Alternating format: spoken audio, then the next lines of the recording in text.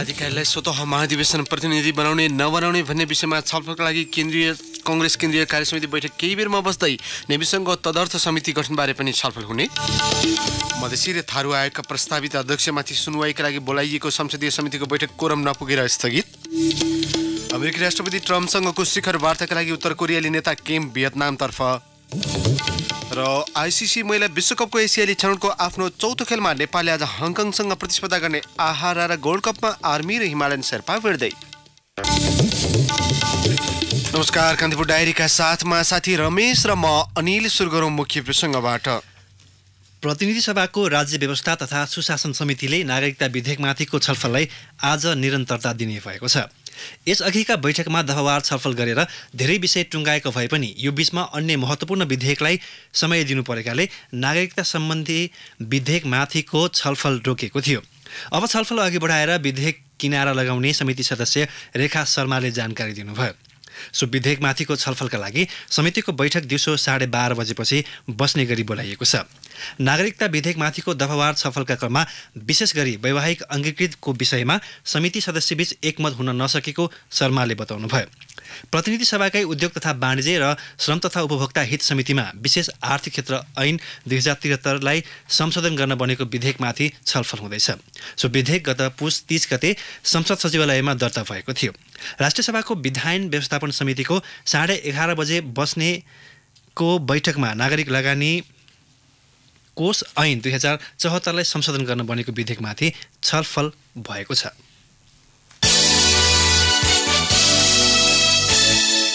महासमिति बैठकले पारित गरेको पार्टीको विधान अनुमोदन तथा भारतीय संगठन नेविसँगको तदर्थ समिति निर्माणका विषयमा छलफल गर्न नेपाली कांग्रेसको केन्द्रीय कार्यसमिति बैठक आज बस्दैछ।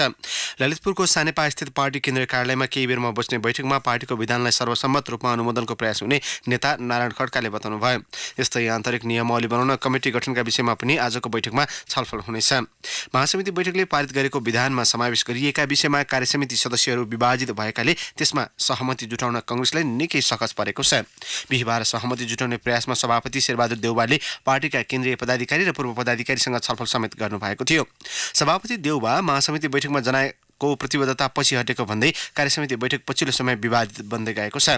महासमिति बैठकमा देउवाले जिल्ला सभापतिहरूले महासमिति बैठकमा केन्द्रीय समितिमा रहेका नेताले महाधिवेशन प्रतिनिधिका रूपमा तल्लो तहबाट निर्वाचित भएर आउनुपर्ने र केन्द्रीय समितिमा एकपटक आरक्षण वा समावेशी कोटाबाट उम्मेद्वार भइसकेको व्यक्ति अर्को पटक उम्मेद्वार बन्न नपाइने विषयमा प्रतिबद्धता जनाउनु भएको थियो।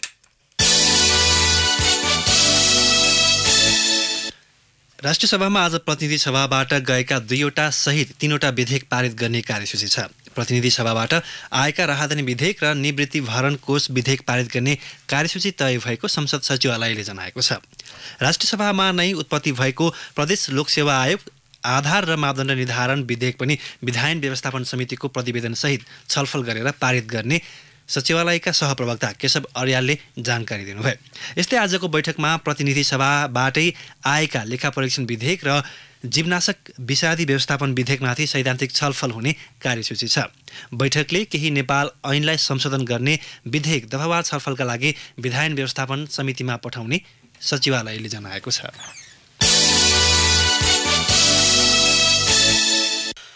भैरवामा निर्माणाधीन गौतम बुद्ध अन्तर्राष्ट्रिय विमानस्थलको करिब 70% निर्माण सकिएको छ। विमानस्थलको धावन मार्गको तेस्रो चरणको कालोपत्री सकिएको छ। चौथो तहको कालोपत्री सुरु गर्ने तयारी भएको छ। बढीमा 20 दिनभित्र चौथो चरणको कालोपत्री सकेर बत्ती व्यवस्थापन लगायत काम गर्ने योजना रहेको आयोजना प्रमुख प्रवेश अधिकारीले बताउनुभयो। अब ट्याक्सी पार्किङ स्थल पिच गरिनेछ। टर्मिनल भवन निर्माण अन्तिम चरणमा पुगेको छ। यस्तै कन्ट्रोल टावरको काम समेत अन्तिम चरणमा पुगेको आयोजनाका प्रमुख अधिकारीले बताउनुभयो। राष्ट्रिय गौरवको आयोजनाका रूपमा रहेको गौतम बुद्ध विमानस्थलको भौतिक प्रगति सन् 2017 को डिसेम्बरसम्ममा 26% मात्रै थियो। ठेकेदार लगायतका समस्या समाधानपछि मात्रै योजना तीव्र स्तरमा अघि बढेको हो। सन् 2015 को जनवरीदेखि सुरु भएको आयोजना सन् 2017 मा सक्ने लक्ष्य राखिएको थियो। आयोजनाको निर्माण कार्य लयमा फर्किएकाले यही गतिमा काम गर्न सके आगामी असारदेखि हवाई उडान थाल्ने आयोजनाको लक्ष्य छ। मधेसी आयोग र थारू आयोगका प्रस्तावित अध्यक्षको सुनवाई गर्न बोलाइएको संसदीय समितिको बैठक कोरम नपुगेपछि स्थगित भएको छ। संसदीय सुनवाई समितिको आजको बैठकमा संवैधानिक परिषदले मधेसी आयोगका लागि विजय कुमार दत्त र थारू आयोगका लागि सिफारिस विष्णुप्रसाद चौधरीको सुनवाई गर्ने कार्यसूची थियो। प्रमुख प्रतिपक्षी नेपाली कांग्रेसले यसअघिदेखि नै संवैधानिक आयोगका प्रस्तावित अध्यक्षको सुनुवाई बहिष्कार गर्दै आएको छ। सत्तारूढ दलका सांसदको पनि उपस्थिति कम भएपछि पर्सि मङ्गलबार दिउँसो 2 बजे बस्ने गरी आजको बैठक स्थगित गरिएको समिति सभापति लक्ष्मणलाल कर्णले जानकारी दिनुभयो। यस्तै आजको बैठकमा यसअघिकै बैठकमा सुनवाई भएका राष्ट्रिय प्राकृतिक स्रोत तथा वित्त आयोगमा प्रस्तावित बालानन्द पौडेल र राष्ट्रिय समावेशी आयोगमा प्रस्तावित शान्तराज सुवेदीको विषयमा पनि निर्णय गर्ने समितिको तयारी थियो। थारू आयोगका प्रस्तावित अध्यक्ष समयम अन्सारी विरुद्ध भने नागरिकता लगायत विषयमा उजुरी परेकाले छानबिनका लागि कागजपत्र मगाएको सचिवालयका सहप्रवक्ता केशव अर्यालले जानकारी दिनुभयो। कान्तिपुर डायरीमा अब ब्रेकको पालो। कान्तिपुर डायरीमा अब बाँकी प्रसङ्ग। यसअघि प्रसारित समाचारमा मुस्लिम आयोगका अध्यक्ष समयम अन्सारी हुनुपर्नेमा अन्यथा भएकाले सच्याइएको छ।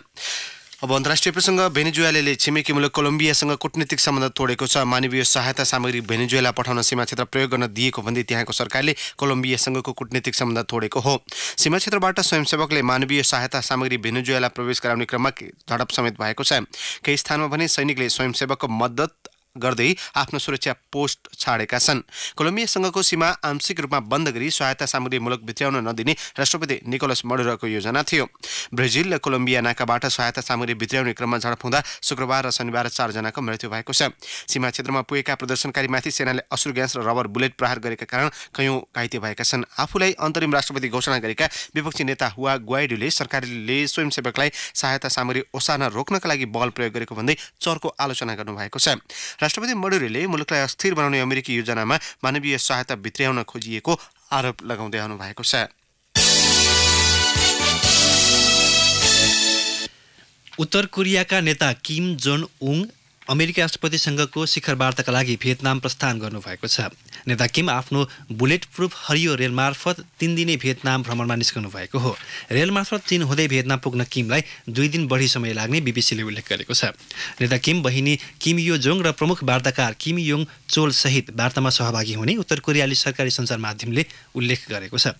भियतनामको राजधानी हानोईमा आगामी बुधबार र बिहिबारका लागि वार्ता तय गरिएको छ। गत जुनमा सिङ्गापुरमा भएको वार्तापछि हुन लागेको दोस्रो वार्ताले उत्तर कोरियाको आणविक निशस्त्रीकरणमा ठोस सहमति हुन सक्ने आशा गरिएको छ।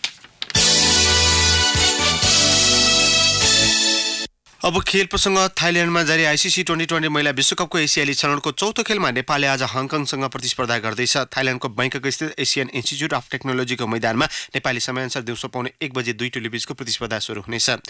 सुरुवाती 3 खेल गुमाएका हङकङ पहिलो जित निकाल्ने योजनामा रहँदा नेपाली टोली तेस्रो जितसँगै तालिकामा सुधार गर्ने योजनामा छ। तालिकाको शीर्ष स्थानमा रहने टोलीले महिला विश्वकपको ग्लोबल छनौट खेल्ने अवसर पाउने भएकाले छनौटको सम्भावना जीवित राख्न नेपाललाई बाँकी सबै खेलमा जित हात पार्नुपर्नेछ। साथै नेपाली टोली आयोजक थाइल्यान्डको हारको प्रतीक्षामा समेत छ। अहिले चीन र युएई तथा थाइल्यान्ड र कुवेत बीच पनि प्रतिस्पर्धा भइरहेको छ। पोखरामा जारी 17औं आहा रारा गोल्ड कपको दोस्रो क्वार्टर फाइनलमा विभागीय त्रिभुवन आर्मी र हिमालयन शेर्पा क्लब प्रतिस्पर्धा गर्दैछन्। भुटानमा सम्पन्न जिग्मे दोर्जी वाङचुक गोल्ड कपमा सेमिफाइनलबाट बाहिरिएको आर्मी पोखराबाट घरेलु फुटबलमा फर्किएको हो। भाइ पाएर क्वार्टर फाइनल खेल्न लागेको आर्मी हिमालयन शेर्पाको चुनौती पन्छाउँदै सेमिफाइनल प्रवेशको योजनामा छ।